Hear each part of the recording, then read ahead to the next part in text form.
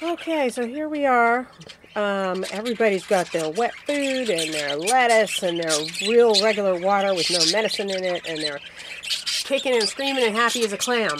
However, it was the night for medical emergencies last night.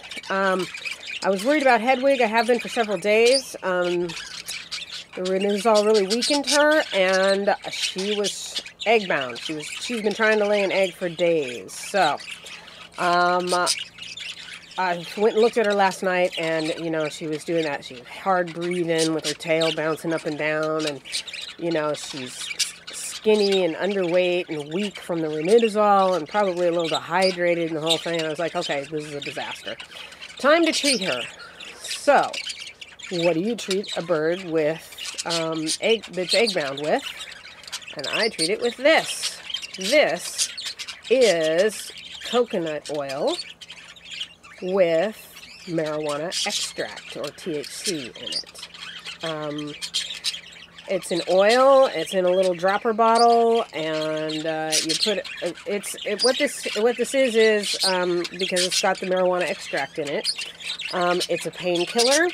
It's a muscle relaxer. It's an anti-inflammatory, which are all the things that a female that's egg-bound needs in order to get that egg out.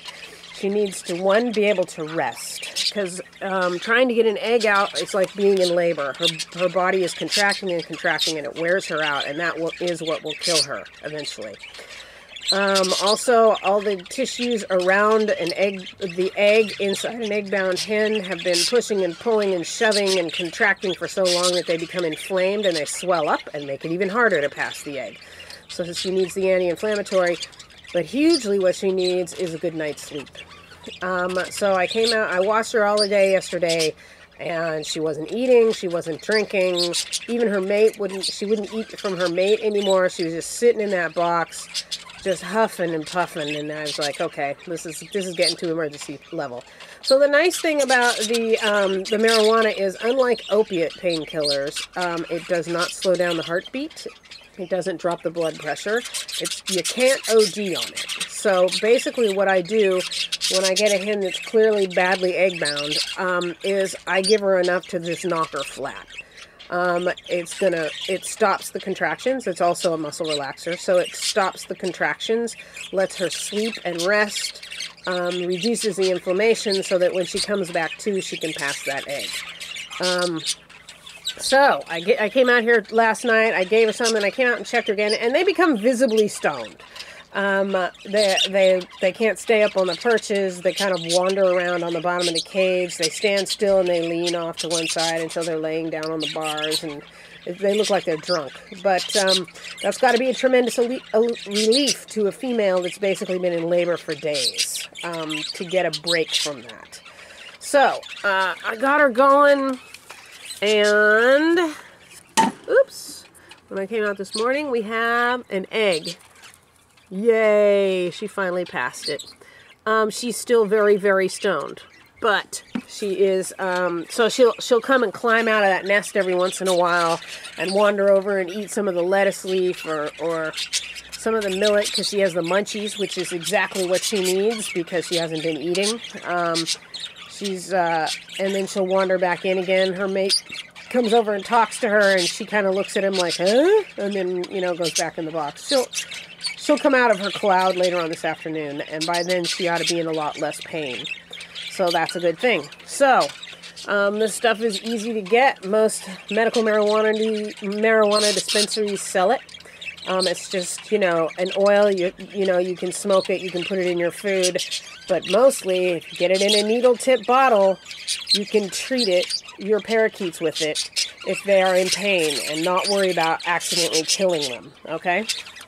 Another medical issue, see this girl up here, this looks absolutely horrible because it's got medication on it. But what it is she's been scratching her head, and I treated her with tetracycline because I thought she had an infection of some kind or another, and it got it under control until the instant I took her off into tetracycline, and then it came back again, and I thought, this is probably the giardia because it makes their heads itch, and she's just scratching really hard. So she hadn't been on the ranitazole because I was treating her for this, thinking it was an infection. So now she's on ranitazole, and the scratching is starting to reduce quite a bit. For external injuries, this is thermazine, silver sulfadiazine cream, 1%. This is actually burn cream. When you get a burn wound, they're highly susceptible to infection, and both bacterial and fungal infection, and you have to keep them moist in order to let them heal. So this burn cream is very soothing. It has an antibacterial in it, and it has an antifungal in it. So no raw skin is going to get infected with anything. So I use a Q-tip to put this on. I got this whole bottle of this stuff on the internet for about 15 bucks. It's 14 ounces, and you know, it may be years before I run out of it. So she's being treated with burn cream. Okay.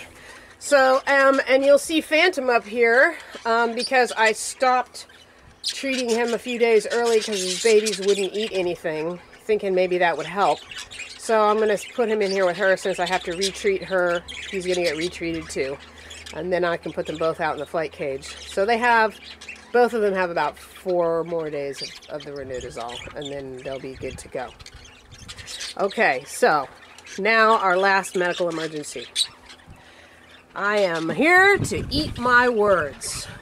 These are Matilda and Royal's babies. And I came in here this morning, and this little guy right here, who, by the way, this looks absolutely horrible. He is passed out because I gave him a bunch of the painkiller, so he could be comfortable.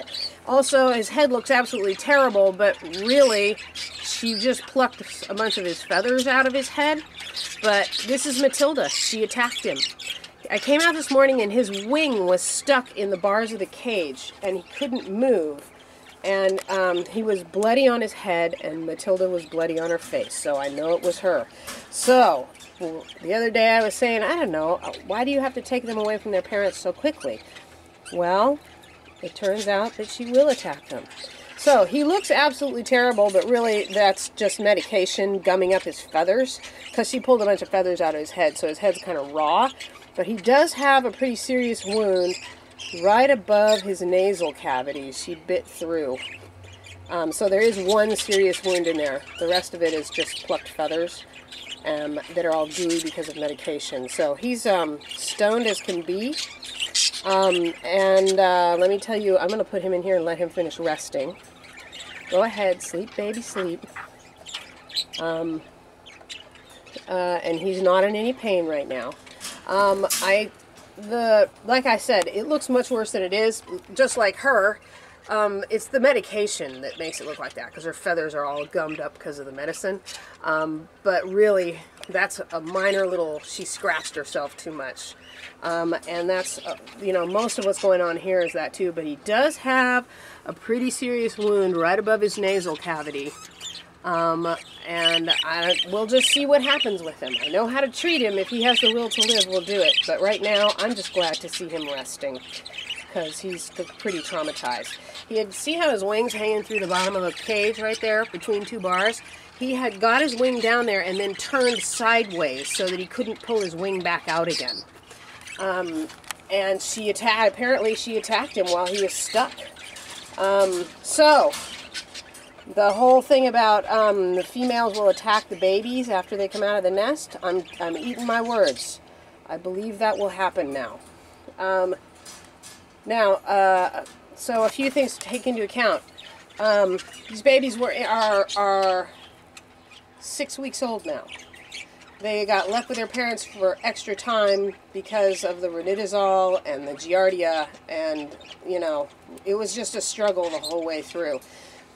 So normally they would have been taken away from their parents or separated a little earlier than they have. And it seems that the thing that triggered the attack was I actually took the nest box off the cage yesterday because the last baby came out. And that seems to have triggered it. So So I'm rethinking this. I'm a big believer in fathers staying with babies because they help them once they come out of the nest. But apparently mothers not so much, and it was clearly Matilda because she has blood on her face. You know, this looks absolutely horrible, but really he didn't bleed down on the bottom of the cage or anything. He's just plucked, and then I put medication on him. So, how did I treat him? Aside from knocking him out with the medical marijuana oil, just a drop or two in the beak, and he's out like a light, and he's feeling no pain, and he's allowed to rest after a highly traumatic morning. So, how did I treat him? Here we are. First of all, whenever somebody's got a wound like that, and you know, it was so icky at first I couldn't even tell where the wound actually was. You have to clean it with water and saline solution. Saline solution, you say. Where do you get that? This stuff. Neomed sinus rinse. It's for putting in those bottles, then you squirt it up your nose to clear your sinuses. All it is saline solution. So I just mix it in the bottle so I get the right mix of water to this, and by saline solution I mean it's a mixture of salt and baking soda that is equivalent to the amount of salt that you have in your bloodstream.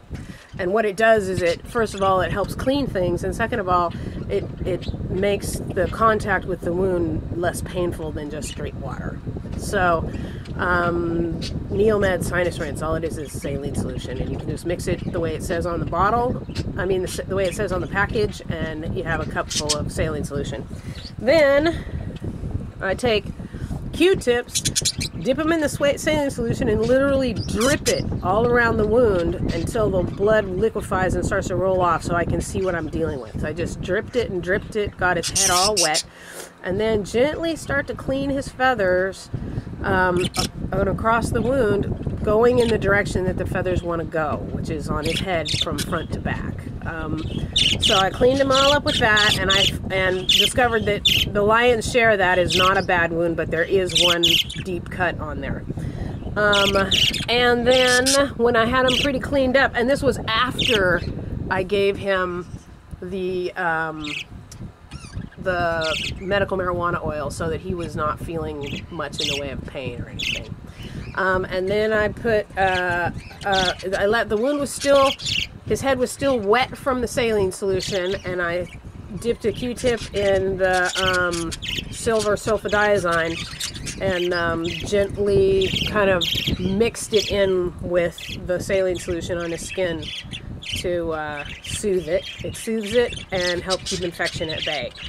If this little guy decides that he's going to make it, then eventually I'll put him back on the tetracycline to make sure he doesn't get an internal infection from that one deeper wound. You cannot put external medications on an internal wound. So I'm keeping the outside of it clean, and I'm going to watch him for a day or two, and if he acts like he wants to live, then I will put him on tetracycline in his water to hold infection at bay from the deeper wound while he's healing. So, I am going to take the video down the other day where I was questioning how soon we have to take these guys away, and I'm rethinking. I might go to a place where I'm leaving dads with the babies once they start to fledge, and pulling the moms out and putting them back into flight.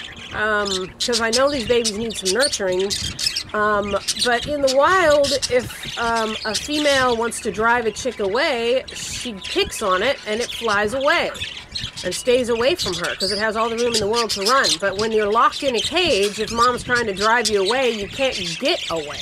So yeah, I have never seen this before, and Matilda's a great mom. So I'm just kind of shocked. But like I said, I'm never going to not tell you when I make a mistake, because that wouldn't be any useful to you at all. So I made a mistake. I should have taken her out sooner. But I really didn't see this coming. I mean, I've had 4 different couples of birds that literally their babies grew up with them in the cage, and this never happened. So I don't know. I'm surprised, but I can't say nobody told me so. Okay, bye-bye.